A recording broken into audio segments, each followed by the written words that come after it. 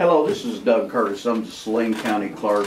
Here today to talk to you a little bit about elections and the importance of elections. Whenever I took over office, Saline County elections was pretty good size at that time. Now the voter registration in Saline County, we've got right at 75,000 registered voters.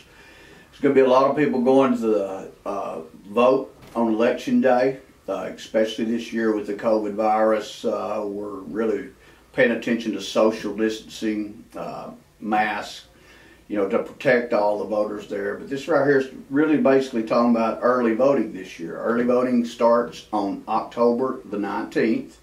We have 4 early voting locations. That would be in Hot Springs Village at La Plaza. It'll be in Bryant at New Life Church, and in Benton at the Vote Here building. We also have one at East End. That will be at East Union Baptist Church. If you can get out, we have 2 weeks of early voting. It's Monday through Friday. Here in the Benton location, it's going to be 8 to 6. In the off locations, it'll be 10 to 6, with Saturday voting from 10 to 4. I would encourage you to get out and early vote. There's the lines aren't long usually. We will have more equipment set up to get people in. It will look like there'll be longer lines simply because of the social distancing.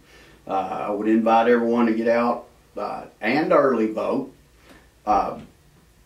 We're trying to be as safe as we can with everything and get things going, and I would encourage everyone to go vote. It's a right that people have lived and died for, and we need to exercise our right.